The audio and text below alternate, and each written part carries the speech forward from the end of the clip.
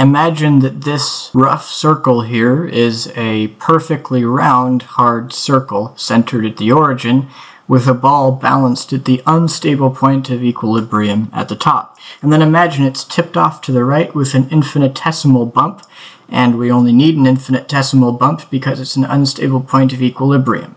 This setup allows us to take the initial angle to be 0, and the initial angular velocity to also be 0, which is an initial condition we'll use later.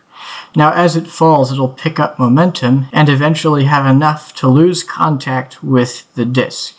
And our task is to calculate at what y direction height does that happen. This might sound like a tricky problem to solve, but it turns out there's actually an easy way to do it with Lagrange multipliers, where we first solve for the angle at which it happens, and then plug that into the formula we have for the y-coordinate down here, which is given by standard trigonometry.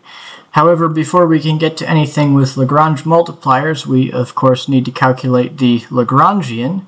Given the circular nature of this problem, polar coordinates are the obvious choice for the generalized coordinates, giving us these velocities.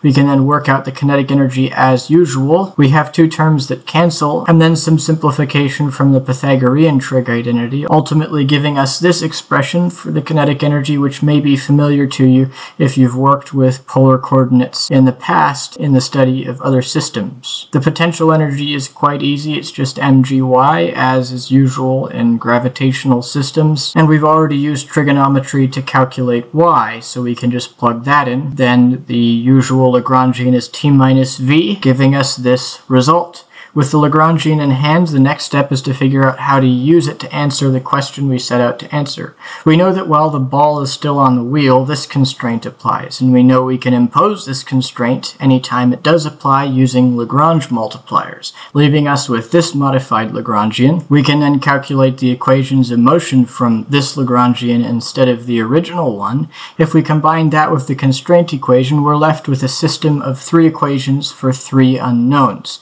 The 2 degrees of freedom that we're used to, theta and r, and then also this lambda quantity. While we're still considering the domain where the constraint applies, we're free to simplify our problem by eliminating r in the second and third equations using the first one. This leaves us with these 2 equations. We're technically able to do that in any case where we've got 3 equations with 3 unknowns. The reason why we do it here as opposed to in some other cases where we might choose not to is because this particular constraint equation happens to make eliminating one of the degrees of freedom especially easy, so it's worth doing.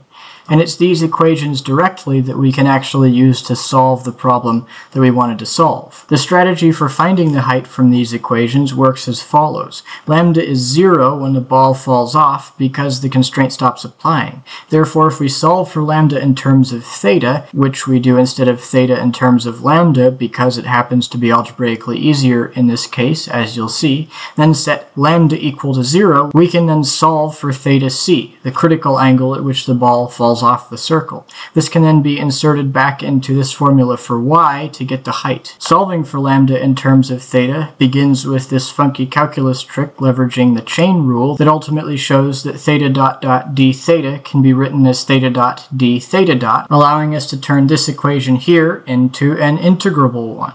And it's at this point that we need those initial conditions that I talked about at the beginning. At t equals 0, theta equals 0, and theta dot equals 0, which means this constant c must equal g over a for the whole thing to be consistent. We can then insert this back into the first equation, ultimately getting us this equation for lambda in terms of theta, which is what we were going for.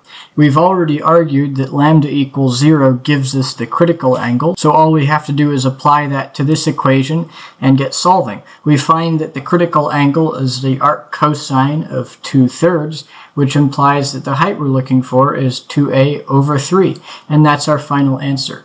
That's how you can use Lagrange multipliers to calculate when a constraint stops applying in a system where a constraint applies for only part of the time evolution.